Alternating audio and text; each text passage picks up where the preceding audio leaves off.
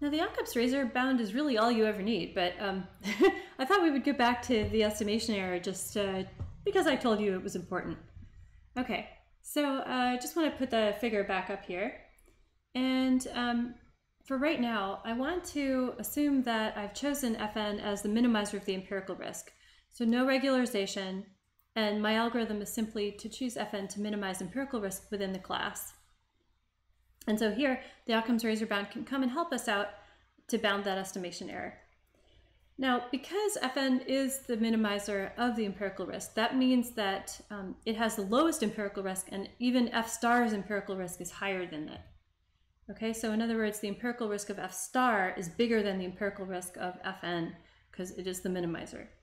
So the fact that this is greater than or equal to 0, I'm going to use it in the next set of inequalities, and I'll call it inequality star. So that's where you'll see the star there.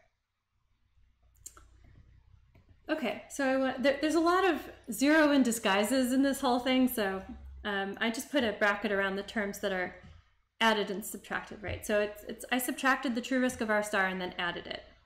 Okay, so from here, I added something that I knew was greater than 0, namely inequality star from the previous slide. That's all I did there, nothing else. I just rearranged the terms, and now you can see where they are. And then here I rearranged the terms again, and then I put just absolute values there on them, just so that I could group them into terms, each of which I can use the Occam's razor bound for. Okay, cool. So in the next part, I just can do 2 times the uniform deviation between the true risk and the empirical risk, and I can use it both for F star and Fn. Okay, so I'm using the Occam's razor bound essentially twice here, so 2 times, and then it's going to be the Occam's razor bound result, which is the stuff. So it's the square root of log m plus log 1 over delta over 2, that thing. Okay, so I'm just going to bring this down here, and then I'll put my Occam's razor stuff in right there. So it says with probability 1 minus delta, the true risk, the thing on the left, less than or equal to 2 times the stuff, plus R true of F star, which is down all the way it's right there, and it's right there. Cool. Now, I don't know if you know, but notice, but in the stuff, there's a 2 over delta, whereas in the Occam's razor bound, there was a 1 over delta.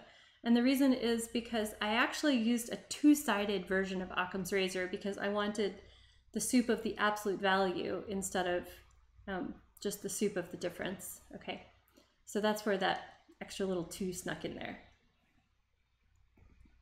Right. Cool. So going back to the figure here, we now have a bound that tells us about the true risk of Fn, which of course we can't measure, and how it relates to the true risk of F star, which is the best in class model, and then also the log m term. And if you think about it, these terms actually kind of trade off with each other. They actually contrast with each other because, you know, as the size of the set increases, then m increases, and then the true risk of F star decreases because F star gets closer to t. But then, you know, if you make that the function space smaller, then the true risk of F star gets worse, but that log m term gets better. You see, so that's how it works. Okay, so these terms kind of work against each other, which is kind of cool. All right, so if I keep going, you will soon find out about the BC dimension and about the other cool things you can do with infinite hypothesis spaces.